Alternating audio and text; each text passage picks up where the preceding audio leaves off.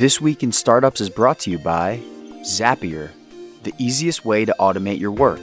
It connects all your business software and handles the work for you so you can focus on what matters most. Right now through February, try Zapier free for 14 days by going to zapier.com/twist. Masterworks.io, the first company allowing investors exposure into the blue chip artwork asset class. Skip the 5,000 plus person waitlist by going to i.masterworks.io/twist. And Health IQ.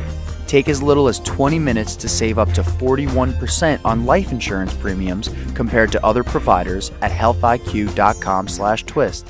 This format that we've started is called Open Office Hours. The concept is very simple. Bring us your most pressing issue, the thing that's the hardest for you. And let's just brainstorm, workshop possible solutions to whatever the problem is. It's very easy to get busy as a founder and do the easy stuff. And then avoid the difficult stuff. What I'd like everybody to do during this session is to just be really candid about what's not working. What are you scared about? What keeps you up at night? Because we have a culture of everybody wants to be crushing it and everything's up and to the right. Having invested in over 200 companies now, I can tell you that is almost never the case. And by the way, in life, it's almost never the case. When I see people sell their companies and a week later they call me on the phone crying and say, why did I do that? And I'm like, because you wanted to be rich? And it was an incredible outcome for you? And they're like, oh, I shouldn't have sold it. I'm like, just enjoy your plane and keep moving. Take your plane somewhere. So the existential crisis, the search for meaning, finding purpose, all that stuff is great. Not my expertise. My expertise is in growing businesses. And how investors think, because I've been on both sides of the table. Our first guest today is Trevor. Oh, have a seat, Trevor. And Trevor has a company called Moovin. Moovin. Moovin. Yep. With an apostrophe. No apostrophe. No apostrophe. Just Moovin. Okay. Which is on-demand software to rent professional furniture collections. And I'm thinking about that one line, which was written by us, not you. Sounds pretty simple. My first question to you is, who is renting professional furniture collections? Is this for staging homes? Is this for people who have a home and are scared of buying furniture? Who's this for? Yeah, so it's actually for a couple different types of customers, but first and foremost, it's for somebody who is moving around more often in their life and they want to change things up more often and they don't want to go through the hassle factor of having to figure this out themselves. And on top of that, they don't want to have to figure out, how do I get really great design? So the one thing that's, I would say, missing from that description is that all of our designs really, we try to aim to be magazine worthy. So think like Architectural Digest, something that looks really great like that. And that's just not generally something that a consumer can achieve on their own. That's where we come in. So we do not only the rental part, but also the design part too. So you're interior decorators. Yep. Who, instead of just telling you, here's what you should buy and go buy it, or some interior decorators actually go buy it for you and then put a little markup on it, you're saying, and we have it in inventory and we own it and you can rent it from us for a number of years. Correct. Or a number of months. Or a number of months. Mm-hmm. Now, the thing that's confusing to me, isn't a large part of the cost of furnishing a house moving all that stuff in? That's 20% of the cost? Yep. 15 in our experience, 15%. Okay. But essentially, we're combining that service, the movement of it, along with the actual rental of the asset itself. So essentially, the value to you as the consumer, and it could be a homeowner, it could be somebody that's renting an apartment, it could be a couple different types of use cases. But essentially, the value to you is you press a few buttons and it's just done. You don't have to figure out and become the project manager and sort of suss out each step of the process yourself. Got it. And what are the unit economics on this business? If you had a living room and that furniture, this is designer furniture, so I'll say it's a big living room and a couple of sofas and it costs, I don't know, $10,000 or $20,000 to furnish if it's high-end stuff? Or 5 or 10? Yeah, more like about 5, even less than 5 in many okay, cases. So that wouldn't be high-end. That would be medium. Yep.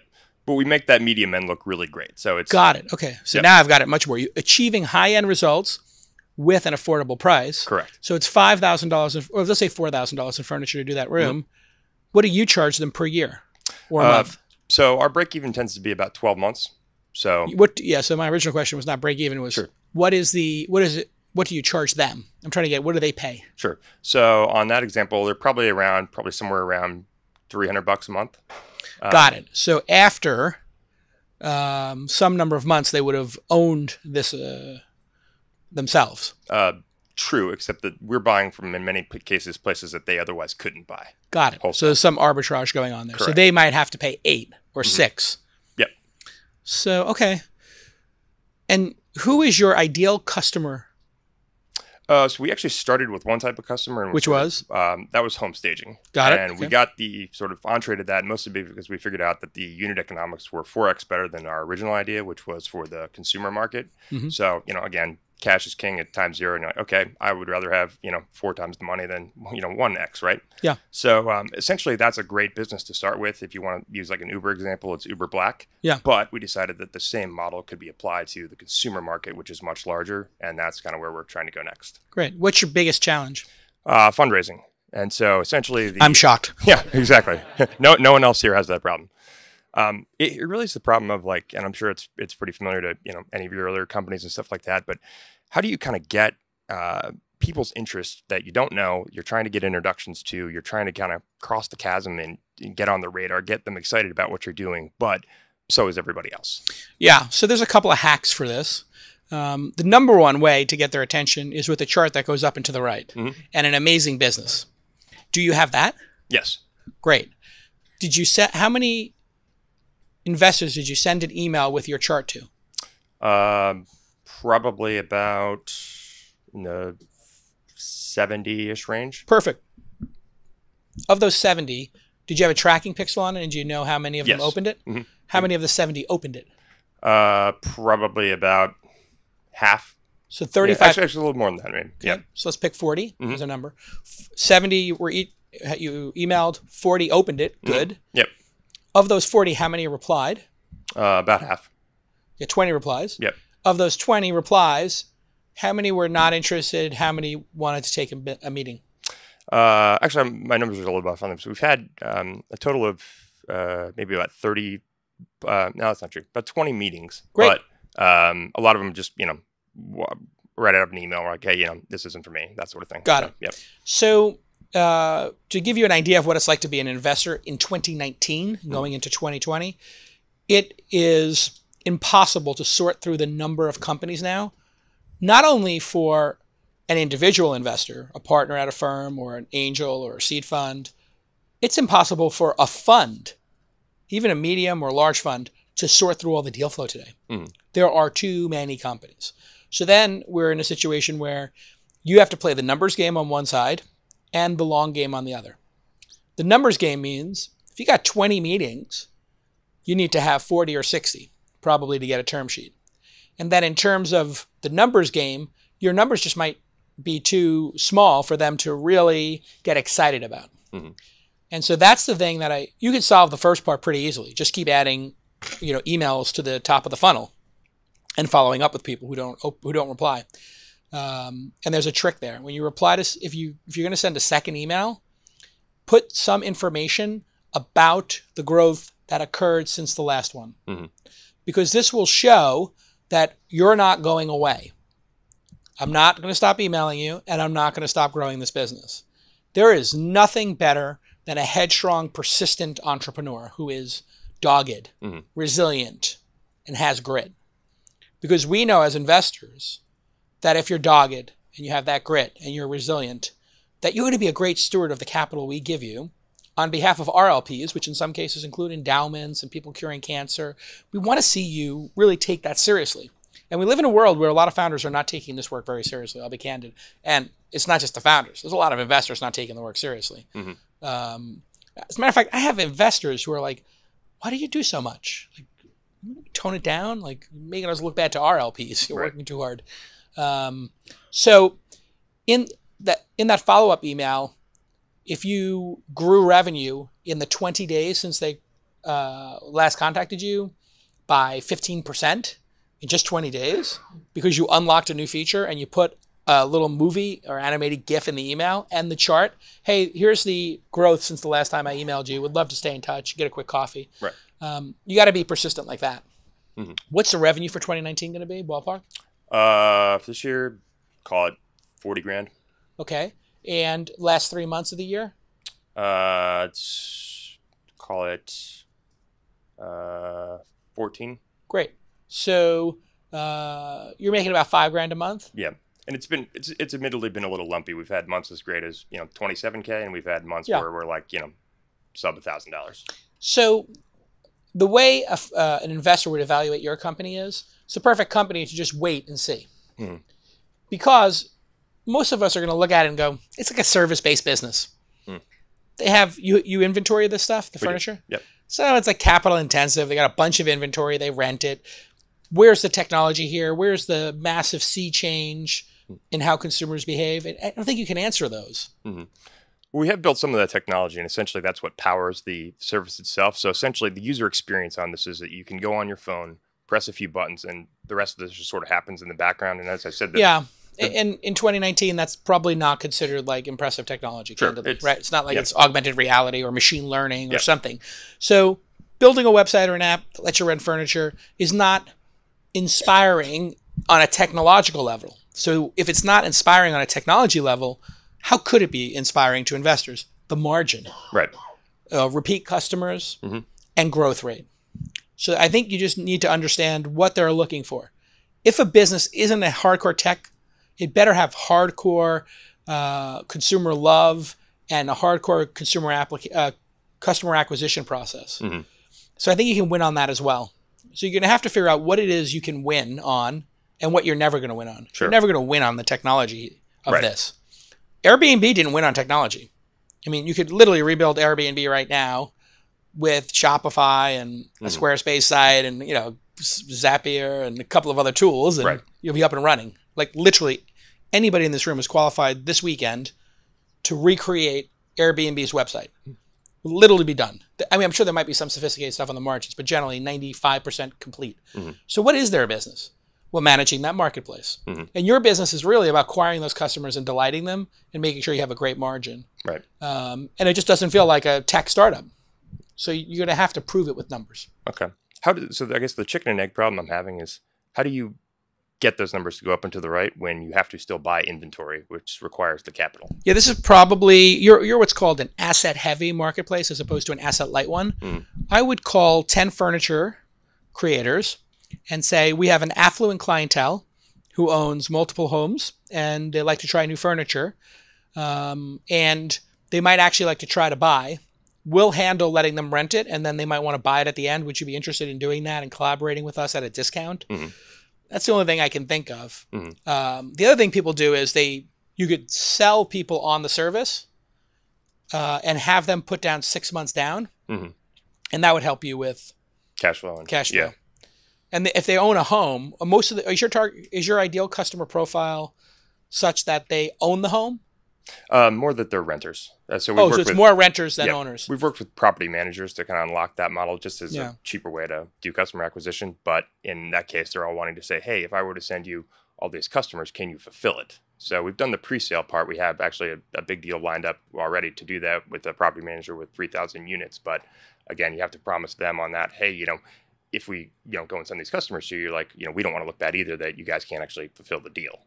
Yeah, this just might be one of those businesses where you need to have a pile of cash to inventory this stuff, and then it makes it very difficult. That's why most people are intrigued more by asset-light type situations. So if you could do the arbitrage on that might be a better way to do it, is to try to figure out, hey, we're not going to inventory anything, but we're going to go to our local community, find all the great furniture, and then instead of being the owner of the furniture, really the service of getting stuff in and out of your house, cleaning it, maintaining it, and taking it back is the service. Because when you talk to your customers, what is their pain point exactly? Their pain point is it money? No, it's actually, I would say it's the flexibility. It's the key value, right? They don't want to be bogged down with something that they then have to move at great expense, or that when they go to their next place, it doesn't work very well. And especially in small footprint type of real estate, like a San Francisco or any other, major city like that, if you're off a few inches on the size of certain items, it really screws up a room. And on top of that, they have to end up becoming the project manager for all that. They're either scouring Craigslist or going to furniture stores. They're, spending all this money, and it's not a very good user experience. It might be that the business you've built is not the business that's going to win. So I'd encourage you, if you don't think that this is going to work, which might be why you're not getting investor love, is they're just like, I don't believe this business model. Because I'm looking at it going, can this work? I'm an optimist. I don't see it maybe the way you do. So it might be that this is not the right model. And so you are free at the earliest stages of your company to completely change your business model. Mm-hmm. If you were starting over today, is there another business model that would work better in your mind? Or is this the greatest business model you can think of?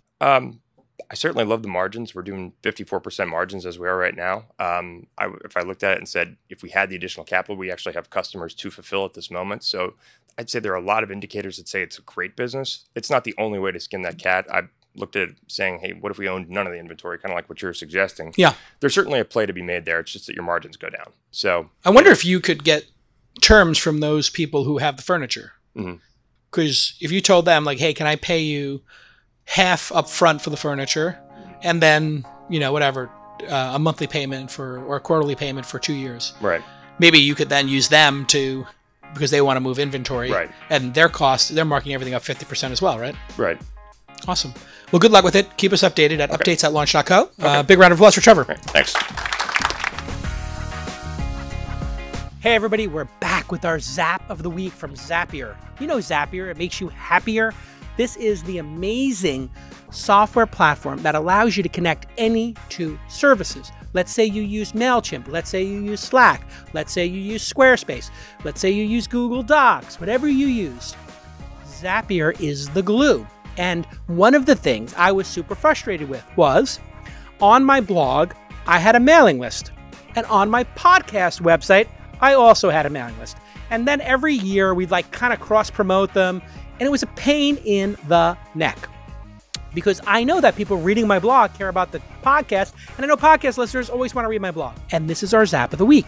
If people sign up for either one of these services, you can see here, Presh, who's my associate in charge of growth, he has it mutually subscribe people to both lists. Now, what's the beauty of this? Well, if somebody doesn't like the podcast by chance or isn't interested in getting it, or they don't like the blog, if they unsubscribe from one, they're still on the other. So it makes it just nice and easy. You could integrate leads with your CRM or spreadsheet. That's a killer function. And there's 1,500 business applications. If you make a business application, if you make anything in SaaS, one of the first check boxes you do is making it work with Zapier. It's so great. And you can build the exact solution you need in minutes, sometimes seconds, without writing code or needing a developer. And that's the key. The way we used to do this before Zapier, everything was not as good. So I want you to go to zapier.com/twist and connect the applications you use most. Just get in there. Join more than 4.5 million people who are saving an average of 40 hours a month by using Zapier. And that's really what it's about. When you're a startup, you have limited resources, you need to automate stuff. Anything that takes more than an hour or two a month, that's something that qualifies for you to spend your time. No coding with Zapier. Right now through February, try Zapier free by going to our special link, Zapier, zapier.com/twist. zapier.com/twist. Get your 14-day trial now for free. Zapier, it makes you happier. Okay, let's get back to this program. Okay, next up is Jelica. Yeah. Jelica. I got it. I have never heard that name before, Jelica. Does it have a meaning in the world? Yeah, my mom actually danced on Broadway, and she was pregnant with me when she was in Cats. And so there's a song called Jelica Cats. And then it inspired my name. Yeah. Wow. That's a great story. Thanks. Now and forever. Yeah.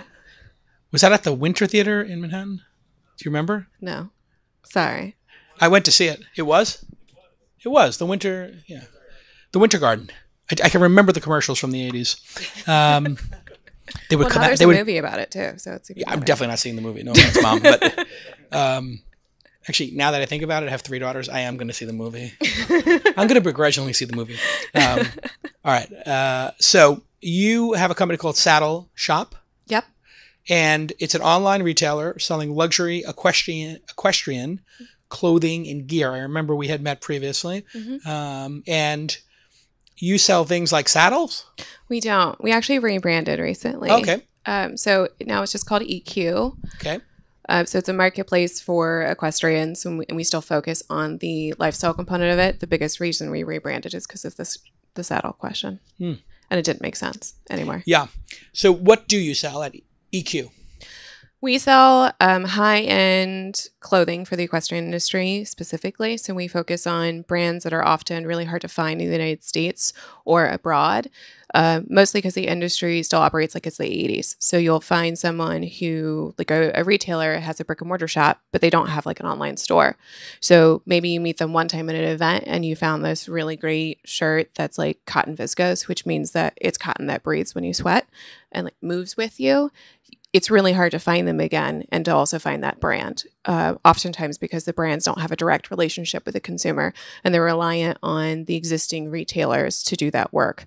I started the company because as a consumer, I thought it was incredibly hard to go find these things. So I'd have to spend it's a hours niche driving. product and it's hard to find. And so what is your biggest challenge? So we're bootstrapped, and I would say our biggest challenge right now is scaling. We moved to the marketplace model because kind of like what you were talking about before with the guy from Moovin, it was really hard to scale with having all this inventory on hand because it was basically like 80% of our capital sat in inventory. And we were moving it pretty quickly, like within 45 days, but we can't really continue to scale at that rate if we have capital, if it's just sitting and hanging out. So I think right now our problem is like, how do we scale and get to like 200 to 300 brands on the site where we've got about almost 5,000 customers. And the average purchase rate is about $986, or purchase price is about $986. So from that perspective, we're doing great, but then we just decreased our margins slightly. So you drop ship from other vendors now? They ship to us and then we ship to the customer. The main point is like, in part, they don't really want a relationship with the customer. And then also you have to deal with, like, a lot of times, like, just customs. So e-commerce is a brutally hard business, as you know. You have a niche, so that's good. And the ticket price is bonkers. On $1,000 average spend, what is the profit in there? Is it 20%, 30% with returns and with shipping? Yeah, with a marketplace, it's about 30%. As I like to, if we actually end up, because we do have a pop-up with Simon Malls. So we launched a partnership with them so that we can actually compete in the brick and mortar space as well. So for that product, our margin sits at 57%. Got it. So that seems like a better business, is to cohabitate in somebody else's space and sort of have a stand there or something? Yeah. Interesting.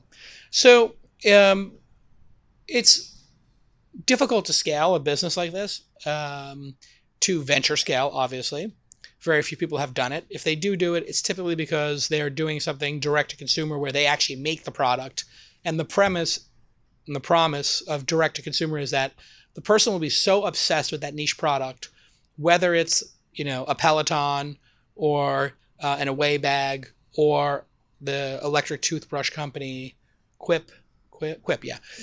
The whole premise of those is they're so much better that consumers can't shut up about them. That is modestly interesting to investors. Investors are like, yeah, they're not sure on D2C. I'll just leave it at that. The jury is out on if investors think this is a good investment. Even with Dollar Shave Club selling for $1 billion and, the sous vide company selling, it's really not considered a venture category by a lot of people. And scaling while bootstrapping, the best advice I would have is going after the high end of the market. By definition, everything you do is the high end of the market. So I think what you have to ask yourself is, why do I want to scale this business? What is the goal here?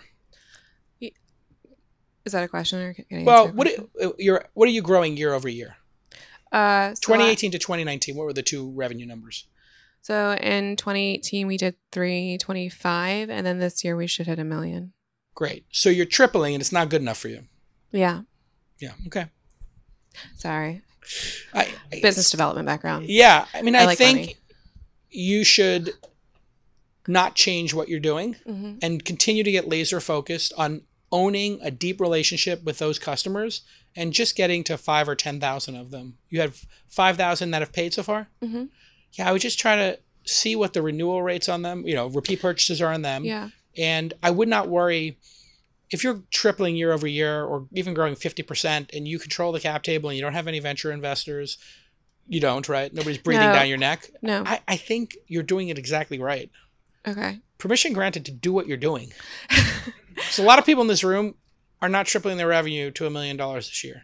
Yeah. I mean, I think for us, it's about like we've gotten to a point where the capital that's coming in, the revenue that's coming in, and then kind of like the output of the just general overhead of like retail in general, like even if it's just still in the marketplace model, becomes a little bit tricky to manage, especially when you then need, because the more customers require, the more people we need to have to actually either fulfill those orders or deal with customer happiness or anything like that.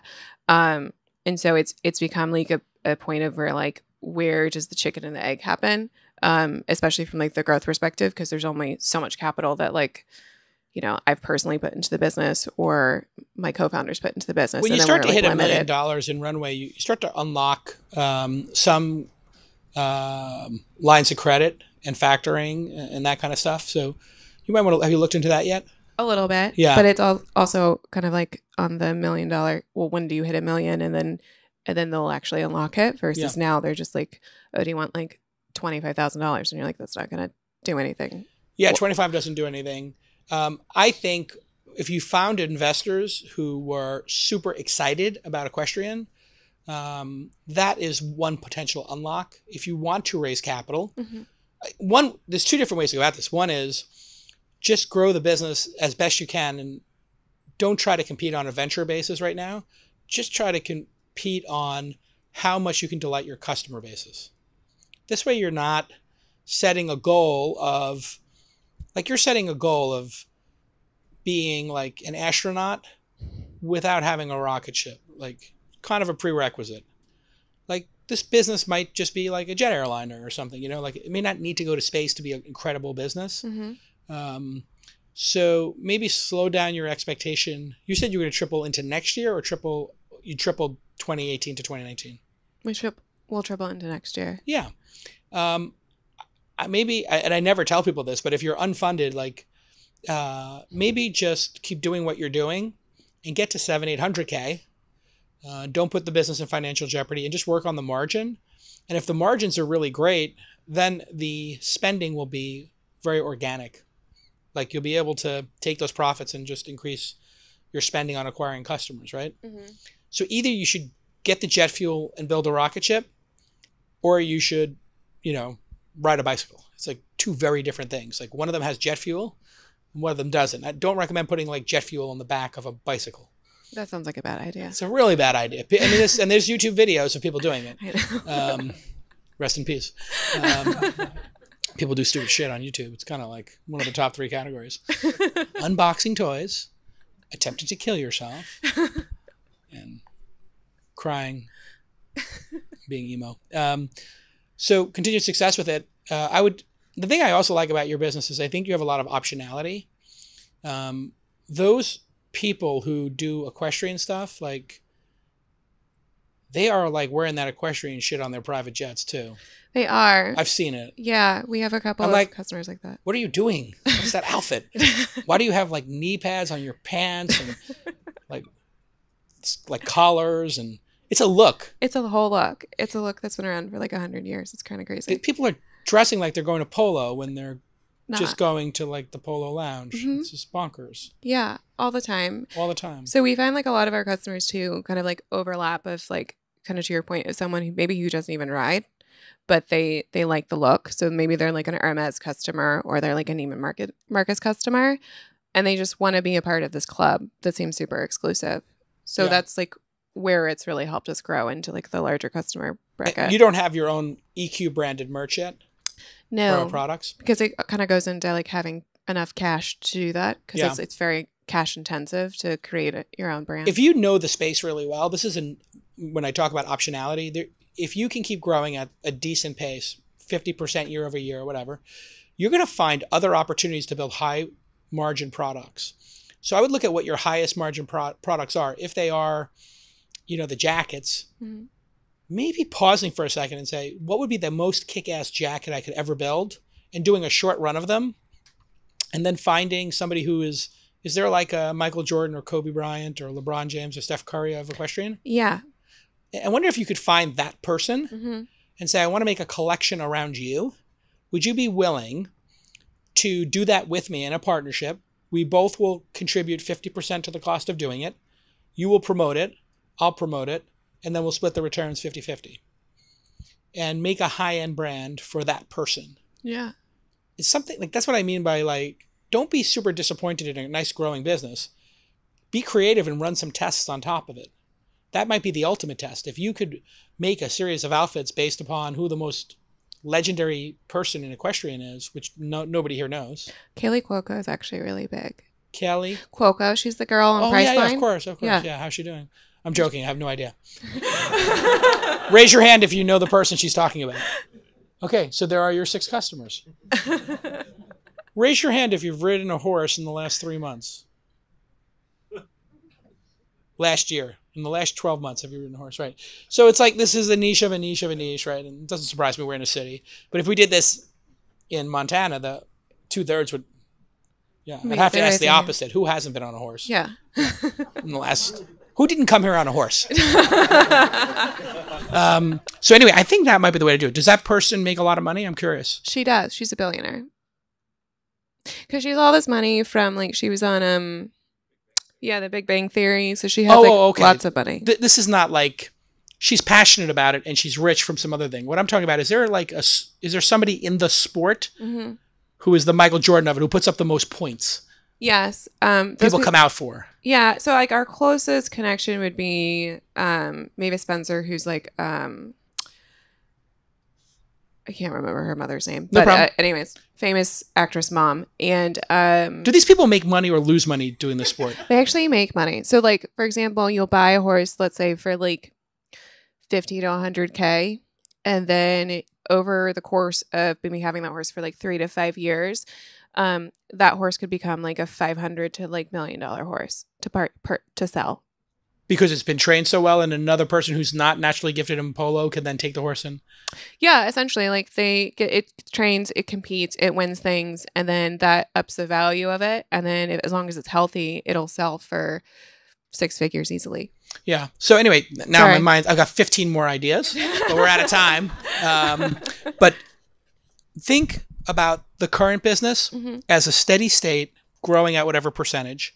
And then I would think of maybe 1 or 2 tests to run of things that could be super high margin, and see if you can become a Pegasus, where you have some high margin jacket that you make, that you sell for $2,000 that has this person's branding on it. It costs you $600 to make, and you just sell them out every time in batches of 100 limited editions, and you change them for the next batch. They're handcrafted. Do something like that and see if you can come up with a couple of product ideas that become high margin. Cool. Let's give her a big round of applause. Well done.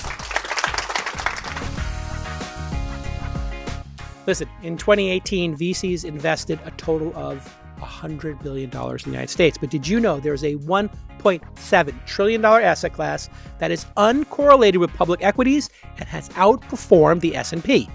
And there's no institutional investors allocating to it. Think about this for a second.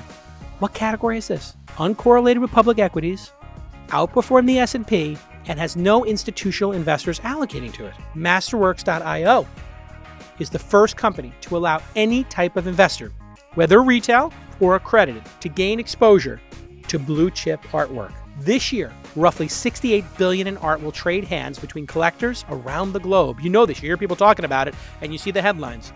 Deloitte estimates the size of the blue chip artwork asset class to be $1.7 trillion. All of these transactions are between individuals. Think about that. There is no way to invest in this asset class unless you purchase a painting, right? That's kind of a bummer. You're going to buy this painting. How do you know which one to buy?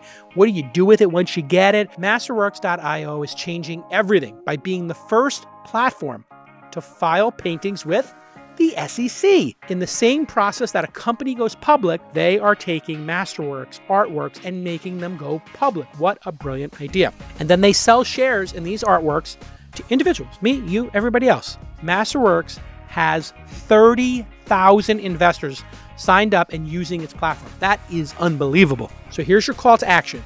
I want you to go to i.masterworks.io/twist to skip the 5,000 person wait list. That's right, i.masterworks.io/twist IO/TWIST.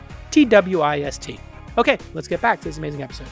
Okay, next up is Antonio. He is from Youcanevent, an event services marketplace. We've seen many of those with social sharing content generation. How long have you been running Youcanevent? Since May 2017. Great. So it's been around for just over 2 years. Yeah. And have you raised money for it? $235,000. Yeah.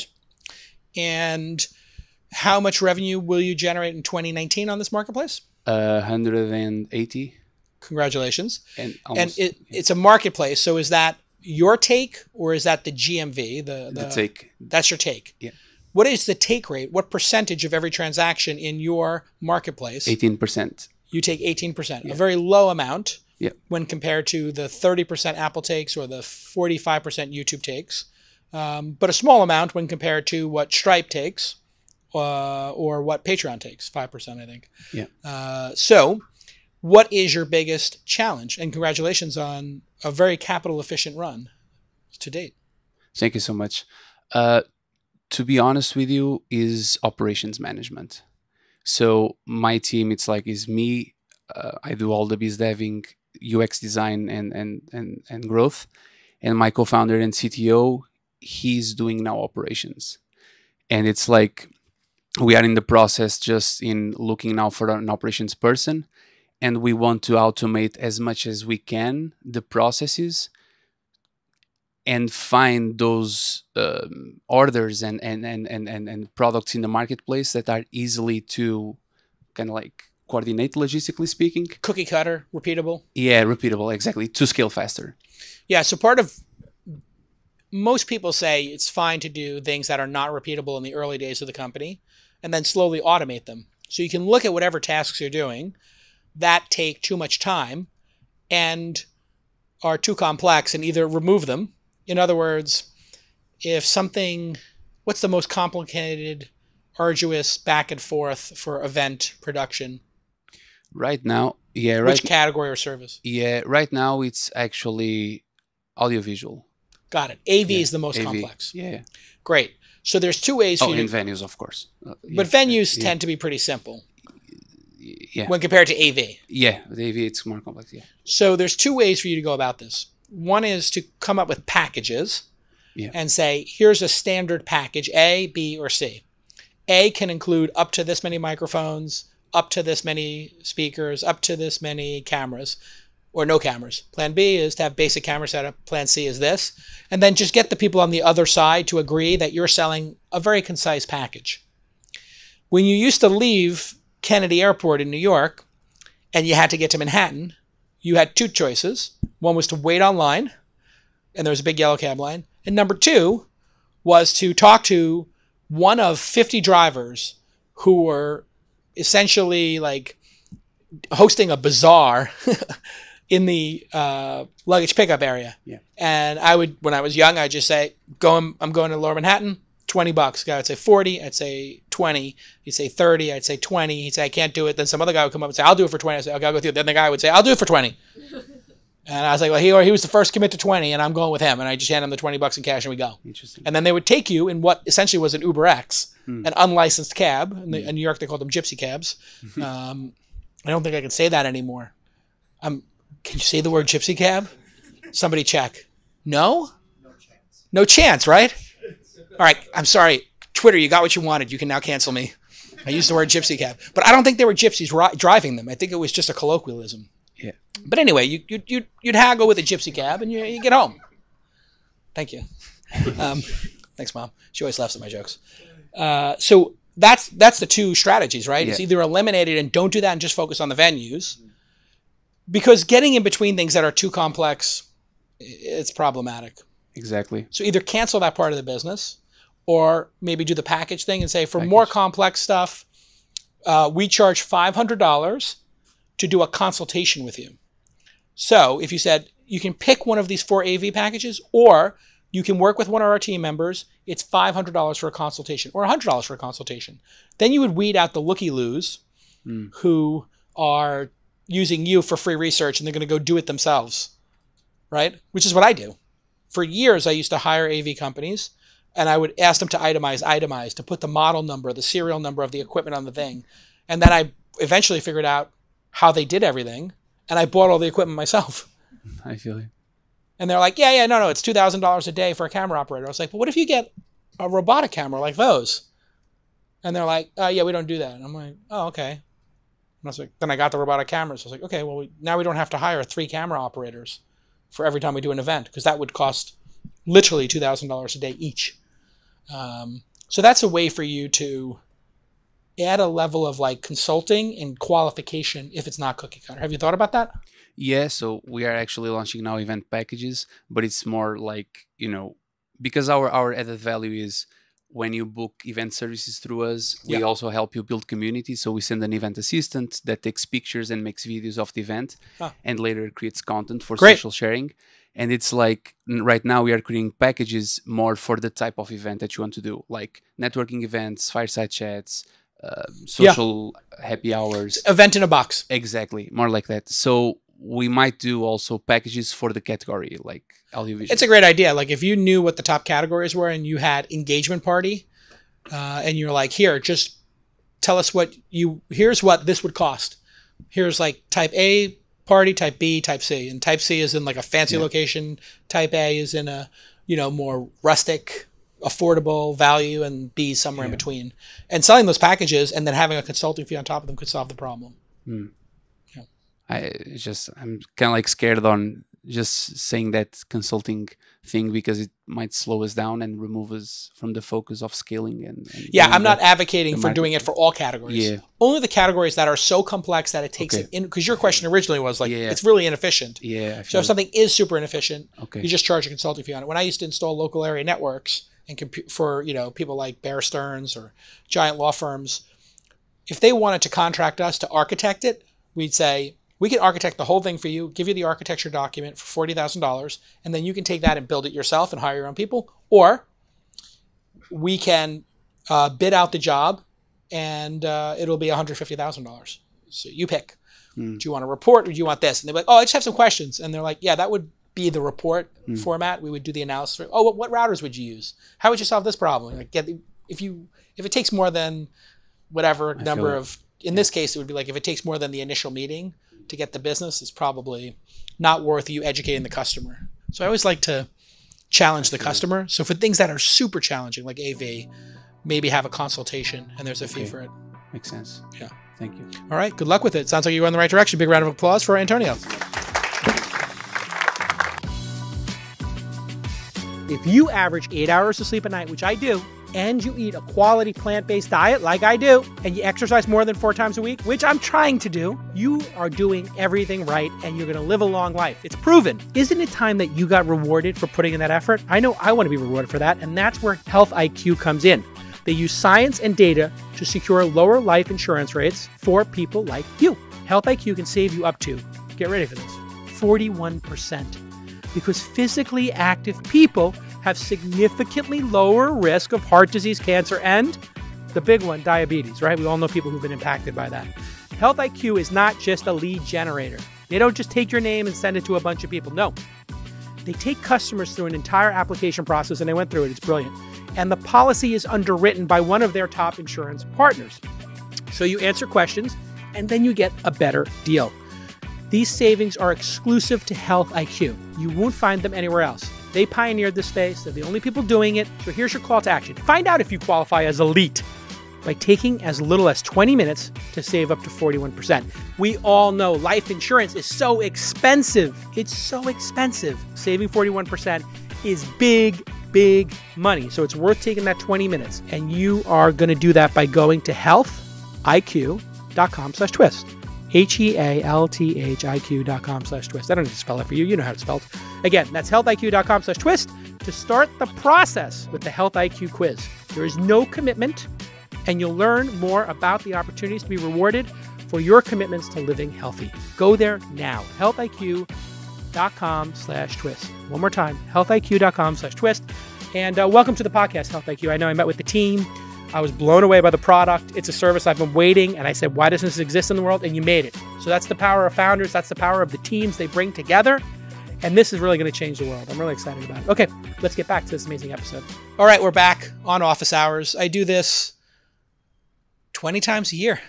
Try to meet a dozen founders and help them workshop whatever their toughest, most challenging problems are. And you know what? If you do that 250 times a year, you start to see patterns. Start to see the same questionings happening over and over again. And hopefully we can help these founders maybe 10%, 20%, maybe even 100% to solve whatever their most pressing problem is. Next up is PICKL, and Ossie is the founder.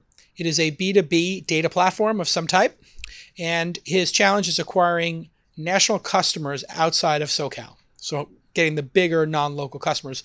What is PICKL in your own words, in as basic a way as you could frame it?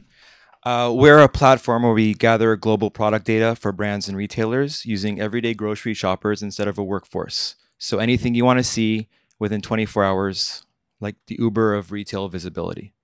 Okay, so that makes little sense to anybody listening. Let's try saying it even simpler. Are you paying people to go take pictures of produce and prices and then selling it to a competitor? We pay grocery shoppers $5 to take photos of products in stores. That then goes to the brand or the retailer so they can take action immediately to do whatever needs to be done. Great. So an example might be, I'm Pepsi, and I go in and I take pictures of Coca-Cola's products, and then on the back end, Coca-Cola gets to see how those products are being displayed and at what price, and then counter whatever they're doing. It's not necessarily focused directly on competition, okay, but it could be one example. Or let's just say Jason's Cookies just got into all the Whole Foods or Targets in San Francisco. Right. And you want to know right now, are my 3 cookies on the shelf, second from the top, $3 each, and maybe by the registers. So you'd blast it out to a network of grocery shoppers who have an app on their phone. Anyone can do it, high school to senior citizen. They just pop some photos. They make $5 in 5 minutes. And then the brand or the retailer can How many SKUs do they have to go take pictures of to make the $5? The brand chooses the kinds of photos they want. Right now, it's 4 they can choose, and the shopper can take an additional 2 if they'd like. We've discovered they like to just say, hey, maybe Jason wants to see this poster or this cool display going on. So they take 5 or 6 pictures, and they get paid $1 per picture.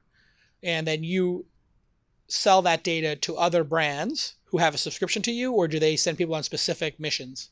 How does it work? Yeah, so it goes onto their dashboard. It's a 3-part system that we built. And so on their dashboard, they can just, in 3 clicks of a button, they can blast out the request anywhere in the world, and they can just log in and then see their PICKL details page. They can see the shopper, how long it took them to do it, all the photos that they need, and then they can take action. What do they do with this data? Why are they paying for this data? So one example you had was, let's say for competition, but primarily is, 90% of after you get into a store, there's a lot of follow-up that's needed, right? Is it the right price? Are we on shelf? What's happening with the displays, end caps? A lot of these brands are spending maybe $5,000 a month to put products on sale. So a lot of consumers think, oh, wow, look at that really cool chip display. But that chip display actually cost $10,000. Plus they pay to put the chips on sale. So is it happening? Is it looking the way it should? So it's trust but verify is what you're trying to do here for them. They trust that their product and their end cap is being put. End cap is the thing at the end of the aisle. I know that because I've heard this terminology before. And there's a bunch of people doing this. I think hedge funds are also like to buy this data because they want to see, if, how bananas are moving and what price bananas are so they can trade futures in whatever. Is that right? Yeah. So you have marketing companies, research companies. You also have quick service restaurants that need to know what's happening. The new Impossible Burgers on the window at McDonald's is the way it should be. The other interesting thing that happens too. Okay, hold on. Yep. What is your biggest challenge now that we've set this up? Yeah. So in this year, we focused on really in Southern California in beta, right? So we have 265 shoppers, and the challenge is that we have a lot of brands that just want to be national tomorrow, right? And that list is growing fast. So you easily get the local brands, you're saying? Well, no. So the brands most of them are all national. Right. And so they want us to be national, but we focused on Southern California, and now we have trinkles in 9 states. So we have some people in Texas, a couple people in Ohio, but really the guts in Southern California. So the challenge has been, well, I have brands that are paying, right? But if I have too many brands and not enough shoppers in the United States, I won't be able to service them. If I have 1 million or 10 million shoppers, I won't be able to service them. It's hard for you to find shoppers who want to make $5 taking 5 photos? It's not hard to find the shoppers, But if I go get 1 million tomorrow, then I won't have enough for them to do on the other end. Okay. So, you have the chicken and egg problem of not having enough data to sell international. I don't have enough of the manpower of the shoppers out there, right? Got it. You don't have enough staff to do that. Got it. So there is a very simple solution to this, which is to find the most well-heeled customer and say, we want to take this national. We want you to be the anchor customer. And in exchange for having the exclusive in the serial space, we will not allow any customers to buy this data for 2020. And you will get all the data on serial and have an exclusive for a year in exchange for giving us $250,000 up front. Is that something you might be interested in? And then see what the reaction is. Right. So one of the great tricks that founders do all the time is they get customers to fund their product development or their business's development. And there's somebody out there, Procter & Gamble, whoever, who would really like to have access to that data. Right. Another way to do it is when you sell the data to people, say, we're going to sell you this data for this price. And then have the VIP program, which then gives you whatever is worth paying for that isn't in the initial package. Right. So I don't know if that would be video. I don't know if that would be the fifth or sixth photo or something like that. So one example is that, you can hold a PICKL for 36 hours. So Jason can hold a PICKL and say he's going to go to Whole Foods tomorrow and do the PICKL, right? I now know that Jason is going into that store in the next 36 hours. Yeah. When does a retailer ever know that someone's coming into their store? They don't. So at scale, if I have 100 million people, I can call Target and say, I have 1 million people coming into your store in the next 24 hours. What do you want to do? So those are some of the data unlocks that we can start doing in the future as we grow. Just get your customers to pay in advance for it. That is the easiest solution. Because it's really easy on Craigslist for you to find people to do this. There's a ton of work from home and gig economy stuff out there. Yeah, I discovered the Beer Money blog, which I was blown away by. I had no idea. People literally looking to make 10 or 20 bucks once a month to pay for their booze. I don't know why you're judging me so harshly, Ossie. I heard about you from them. Yeah. I mean, I like beer. Right. Sorry. I like free beer. There's no such thing as free. Listen, I'm intrigued by your business. I would love to hear more about it. What's revenue going to be this year, you think, 2019? Ballpark? So we went into beta in February, 15K. For total? Total. Got it. Prototype was 2018, $972. Got it. So I would keep doing it and charge more. It sounds like there's a lot of value here. I'd keep charging more money for it. Make sense? Yes. You were going to say something else? You want to follow up? I can say a lot, but I don't want to. No, go ahead. Yeah. So, I mean, we're really staying focused on delivering that one service really, really well, like super fast, right? Yep. A shopper can pick it up and complete it anywhere, and a brand can 3 clicks get whatever they want within 24 hours, right? Yep. Without the capacity to start unlocking all these other data layers, how can you start charging more now if it's in the future, right? And I think one struggle is I think the VIP access is the way to do it, is to say to them, we plan to roll out to 20 cities. If you join the VIP program, which is $5,000 a month, you will see the data in real time, and you'll see the raw feed, and you'll have access to PICKL, feed.pickl.com, or if they were J&J, it'd be jnj.pickl, whatever it is, some URL. Go to this URL. Everybody on your team can see in real time us adding the photos, and boom, they get something extra. And so in the industry, I remember I was at a board meeting for Dyn, and they sell Dyn, dyn.com. It's a DNS routing infrastructure company. I said, who's the biggest customer? They said the name of the customer. They said how much they were spending. It was like $1,500 a month. I'm like, is there a product where they can spend $15,000 a month with us? And they're like, no. I'm like, well, just create a bottle service type situation. And they're like, what are you talking about? I was like, how like a bottle of vodka is $100? Like the big one? Like of Absolute or whatever you're getting, Grey Goose. And there's a club where they charge $600 for it. Do you know why that costs more money? Status. Right. It's being brought to you by some beautiful person with sprinklers and fireworks, and they put on the ding, and everybody goes crazy. Wow, this person can afford to spend $500 extra on a $100 bottle of vodka. Wow, they must be important. Or I look at it, they must be stupid. But what they did is they made a tier that had greater resiliency, greater access to customer support, etc. So getting them to pay you to be part of the national rollout and to see the data in real time and to comment and ask questions in real time, that might unlock them paying in advance for a year. Just try it. Yeah. Come up with a product that costs $250,000 a year, and that is going to blow their mind. Now that you've tinkered here, you tinkered, right? Well, I'd call it more than tinkering, but you got to 15 grand. we did, yeah. Yeah, it's tinkering in my world. Right. No offense. No offense taken. Yeah, I mean, you're tinkering, you're testing stuff. Yeah. Let's come up with a product that really changes their world and costs $250,000 a year. Because, by the way, $250,000 a year to the people we're talking about means nothing. Well, if I get 400 anything brands, under $1 million is free. it is nothing, because we had brands that were paying $250,000 to $500,000 just for Southern California and services per month, and I was doing 20 brands, right? So $250 a year nationally or globally is nothing. You get 400 brands like that, and that's it. Yeah. So what you do is you say you get to be part of the beta, and I would literally just do that with 30 people and see if you can get 2 to say yes. Then you become a Pegasus. You can not raise money. You can raise money from your clients. Right. All right. Great job. Let's hear it up. Let's hear it for Ossie. Good job. All right. Next up is John Tay. Did I pronounce your name correct? That's correct. John Tay. And he has a company called Nature Track, TRAK. That's correct. And you do compliance automation connecting cannabis companies with banks in a two-sided marketplace. Accurate description? That sums it up. Great. So cannabis companies have a lot of compliance issues and banking issues. Summarize for the class what, as briefly as you can, what is the core issue that cannabis companies are dealing with when it comes to banks and compliance? No, absolutely. The biggest challenge facing the legal cannabis industry is the regulatory burden on the financial institutions, right? So at the federal level, cannabis is still illegal. State level, they're able to operate.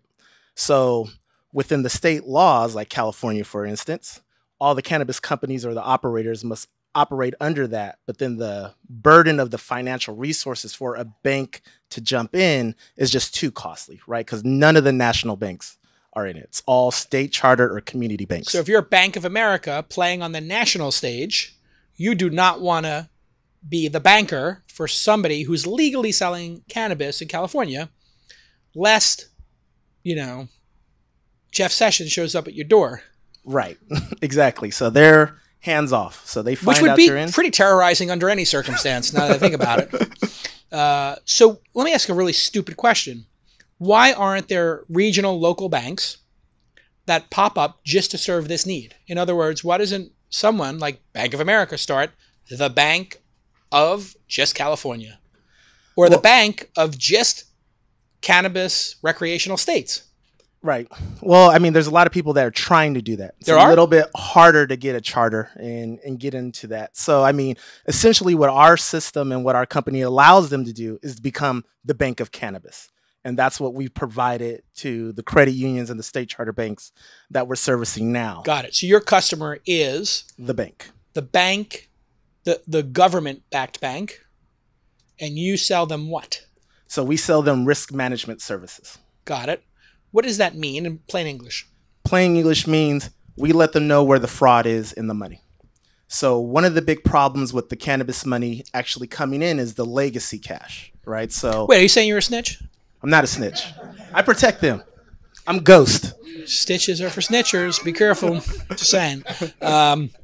So, drilling down here, you know that this cannabis person, this cannabis retailer or wholesaler, that their money's clean and not coming from the streets, but coming through a licensed dispensary. That's correct. So how do you do that? So we essentially became a data aggregator. We integrate into all the softwares that they're using. So their inventory management softwares, warehouse management, POS, logistics, you name it. We're aggregating into that data. Then we integrate into the core banking system.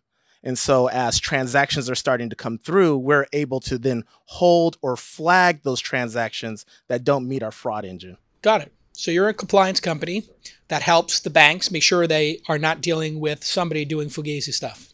That's correct. Great. What is your biggest challenge? Our biggest challenge right now is which direction do we go? We have so many opportunities that people are pulling at us, and how do we stay really, really focused, laser focused, right? The bank is our client, but the sales cycle for a bank is very long. Yeah. They don't adopt, SaaS solutions or anything overnight. It's a 3, 6, sometimes a year process. Yet we still have the cannabis companies that are clamoring for bank accounts, and we make revenue off of that side as well. Then there's other, payment processors or other legitimate industries that need access to these operators, which we can provide compliance for. So as we're trying to scale, it's like, who do we focus on? We really focus on the banks. That's going to take us 3, 4, 5 years to really get there. Do we stay, vigilant on handling a group of cannabis clients, maybe, call them tier 1 clients that are doing $10, $20 million a year, and helping them get all their money in the bank rather than just a portion of the money in the bank and make money off of that? That's a stupid question, but where are they keeping all this cash? In vaults. They literally have vaults at the dispensaries. Yes. Is this creating a security issue? Oh, it's a huge security issue. So we're based in Sacramento right now. So we were in San Jose, now we're in Sacramento, and That's a big trend, by the way. A lot of people are going to Sacktown. It's awesome. It's Silicon Valley East now. It is, because it's halfway to Truckee. You got a basketball team. That's terrible, just like here. Airport's easy to get in and out of. Easy guy, but it's what is it, an hour and a half, 2 hours from here? It's a lot of people are doing that arbitrage. So I like in the early stage you keeping your eyes open for bigger opportunities. A lot of times people come into the industry and they're like, yeah, I want to create a magazine about tech companies. And then they go, maybe I'll create a tech company. And then they go, maybe I'll be an investor in a tech company. And that'll be the most lucrative of all these things. And that's a better opportunity for me. And maybe I'll be better at that. That's literally my career path. IT, fixing printers, magazine about tech, entrepreneur creating a startup, and then investor in startups. And so you can go that same way. It could be the compliance is interesting and you're helping those banks, maybe creating a compliance tool for them to pay for so they could proactively have a compliance, certification from you and an audit from you that then would help them in the future so they can say, listen, for the last 3 years, we've been auditing all this. And we don't even have to, and we're doing it. Would they do all this compliance work even if they didn't have to? Or go above and beyond, as I'm suggesting here? They definitely would go above and beyond. So the example that you used earlier with B of A, they need to know if they're banking cannabis. So they will take those extra steps. Yeah. One of the challenges we do see in that is it comes down to the beneficial ownership of the company. Typically, when you're opening up a bank account, you're listing your managing partners who owns, 20% of the company and above, right? Well, for cannabis, they really want to dig down deep where you're getting to 1% beneficial ownership of the company. And to have a tool for a B of A or a Chase to proactively say, hey, these individuals are in cannabis or are not in cannabis, that data is not necessarily there, right? It's kind of hidden. So we have it, but we don't. It's an interesting. Yeah, I mean, you're in not an emerging category. You're in what I would call like the Wild West category, where it's going from being lawless, criminal, to being audited and professionalized and compliant. So there's going to be a lot of opportunities. I like the fact that you're mixing it up and you found one of the hard issues, but it may turn out that hard issue is not super monetizable and there's a better one. So I say stay the course, keep doing what you're doing. And then, as I had said to an earlier guest on this office hours, look for a couple of experiments you might be able to run. And people get too precious about trying things. The entrepreneurs who win run a lot of tests. And I will be completely confounded with founders or even my own team members when I say, hey, let's do this. And they're like, that's going to be a ton of work. I'm like, okay, let's put up a landing page, let's send an email, and let's see how many people sign up for it. And they're like, but we don't even have a space rented. We don't know, what about this? What about that? What if it fails? And I'm like, yeah, we can just have people sign up their interest, right, in something. So you are well within your rights to make a one-page document about a product that's coming and send it to 10 people and say, would you like to talk about this product? And just A/B test that product versus another one and creating a landing page for each one and seeing how many people click and how many people engage in it. And have you read the Lean Startup or Steve Yes. Blank stuff? So you understand this inherently. Run those tests and see. And the other thing you can do is just take people to lunch who are in the industry, explain to them what you do, and just say, I'm looking to build this business. What are the 3 or 4 biggest pain points you have as a business? And they might say, it's actually storing all this cash. Like, I need a better place to put this. And maybe you have a solution for that. Maybe there's some newfangled bank that instead of having electronic records, it goes back to the old days where there's actually like a crazy vault where all the money is and lock boxes. I heard that in one city, they were having such problems that people were driving vans like into specially made garages where they could drive the van in, close all the doors, empty the van, and then drive an empty van out because they were concerned about walking up the steps with duffel bags of cash. Yeah, it's a huge problem with the cash. I mean, they're going, even when they're paying their taxes, I mean, they're coming to, the city county offices with $120,000, $250,000 in cash that they're then counting. Yeah, the county has never experienced this before. Right. It's literally been 30 or 40 years before anybody showed up and was like, I need to pay my taxes. Here's a brick. Like, it never happens. It's so bizarre. They don't have money counting machines in some cases, right? Like they're charging them on top of that. I mean, one of our fees that we do, we have one particular client that is doing $150,000 in taxes each month. Well, they have to pay additional $25,000 on top of that for them to count their money. Wow, what a scam.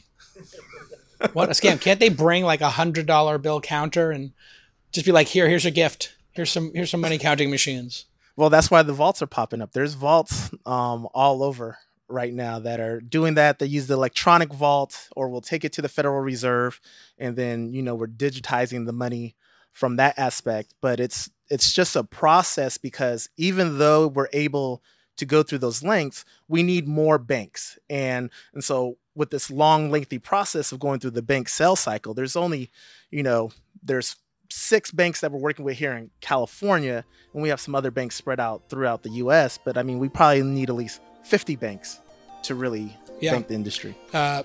Incredible start. Keep us up to date on your progress. Well done. Okay, big round of applause.